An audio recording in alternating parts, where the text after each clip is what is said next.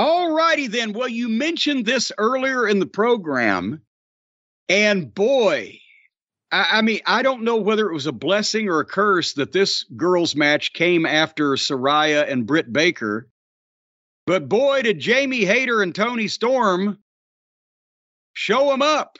And I got to be honest, as soon as this came on, I said, hell, it's 2.5 hours into this rotten pay-per-view, plus another hour if you watch the pre-show, and we've still got more left. And I wandered off on it for a while because I was like, what the f***? And then I came back and they're tearing the house down. Yep. And the people love Jamie Hayter because they've decided, like the Acclaimed, like FTR, like Wardlow, that they're going to cheer for somebody that's halfway good at what they're fucking doing instead of what they're being told to do. And they have decided Jamie and Toni Storm, honestly, both these girls are better than Saraya. And they may be giving old Britt Baker a little run for her money. And they had a match that the people wanted to see. And they also had, and then Britt Baker came out and she got more reaction running in on this match than she did having the match against the big new signee superstar. And finally, Toni Storm hits the exposed turnbuckle after nailing Baker off the apron. And Jamie Hayter wins 1, 2, 3, and they loved it. And right then, Tony Khan had to be sitting at the fucking gorilla position, looking at the monitor, going, my God, how much did I just spend for Saraya? And this girl was already on the roster.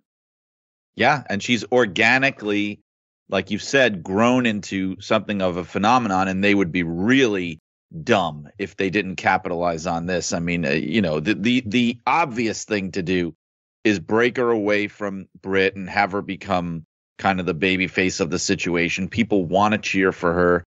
I would say, and I think I told you this before we started, but I would call this the best match on the card. Yeah. And that's not a knock on, I thought with MJF and Moxley, obviously that's the main event, and the story being told there I thought was compelling. But for the match itself, bell to bell, for me, this was the best match on the card. And you're right. The thing is, the best match on the card can not necessarily always be the main event or blah, blah, blah, blah, but can be viewed as the match that showed both people to their best exposure and got the point that was supposed to be gotten across. That's the best match. It can be. I remember years ago when I did an interview with Vince for the magazine, for WWF magazine, and he was very much against the idea that you just mentioned. He was not, I don't know if you ever got this impression from him, but he specifically brought up with WrestleMania 3, I guess this had been sticking in his craw for about 25 years, but he hated the fact that everybody talks about Steamboat and Savage being the best match on the show, because he said to me that because of the story, strictly based on who drew the money and what was the biggest story, that Hogan and Andre has got to be the best match on the show, because that and in his view, I guess he thought anytime you have an undercard match that steals the show, that's something that shouldn't be happening, which I guess, I don't know. That was his view. But well, see, now Vince, I think, is a little bit far on the other side of this thing. Yeah. Because everybody knew going in that Hogan and Andre was going to be just fugly, just fucking ugly as far as a wrestling match, but that was what sold the tickets and drew the money and the two iconic personalities. But underneath, you want to give them good matches because the rest of the show, the people have been thrilled, they're excited, they come, and then they see the big main event that they paid to see, and everybody was happy when Hogan hit the leg drop. But if every match on the card had been worse in the ring than Hogan and Andre, and they weren't matches with those iconic personalities, and they weren't matches that people actually paid to see and drew the money, and they were also worse than Hogan and God, then that would have been an abysmal show. He seemed to hate the idea of judging matches, like the whole star ratings and all that. Like he even mentioned it specifically. He hated the idea of divorcing a match from the storyline and the angle. Like, to him, it was all about the storyline and the angle, and that's what made the match special. And he just hated the idea of judging a match like you would a performance, at least for the fans to do that. It's one thing if he just didn't like that idea at all. But again, that's what some people do, but that's not what I do, because if the match is, you've got to have great matches on your show. They don't all have to be great, because some of them, like Hogan and Andre, couldn't possibly be great, but they'll also sell tickets. But if you have all crummy matches with interesting people, sooner or later they'll quit selling tickets because your shows are the shits.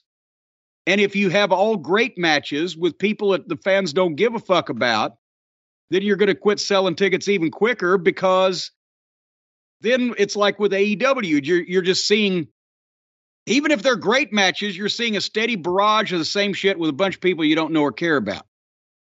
It all has to work together. And not every match on the card, that's what Eddie Graham used to do. He would give them good wrestling underneath and a lot of clean wrestling underneath, so that the main events, when they got wild or they got bloody or they had the personalities or they had the angles, it would not only stand out even more, but it would make an impact that you remembered going home. So you can't just have great matches. You can't just have rotten matches with stars in them. You have to have a mixture of everything up and down the card. And you can't go too far. Again, let's talk about the next match, because, again, what you just mentioned, Jamie Hayter is probably going to turn on Britt Baker and become a big babyface because people like her. Well, imagine if when she did that, people hadn't already seen 5 turns in the last month. It might register a little more. That's what I'm talking about, is this steady onslaught of what they call great matches. And even Uncle Dave Meltzer, after he's lost his mind, he's rating all this shit. The girls get 5 stars, better than Flair and Steamboat, because it's a new era. They call them great matches over and over. What you're doing is you're just doing every goddamn thing that can be done over and over to numb and immune the people to any reaction of it. So there has to be context and some element of restraint sometimes, and you have to be more focused on the personalities of the individual wrestlers than just what moves they're going to do, and then you get more mileage out of all of this. And it's more than the moves. It's even just how people carry themselves in the ring, how they move around the ring. Like that was one of the little things that I loved about the Hayter and Storm match. And it's one of those, like I said before, where it stands out from everything else you're seeing. Is I'm sitting there going, and especially, nothing against Toni Storm, but especially with Jamie Hayter, and I'm going, she is moving around the ring like a wrestler. Somebody taught her how to really, I don't know, well, I can't articulate it as well as I'd like to, but just how to have the presence of a wrestler in a ring. And it's as simple as that. That can go a long way to getting the fans invested in a match.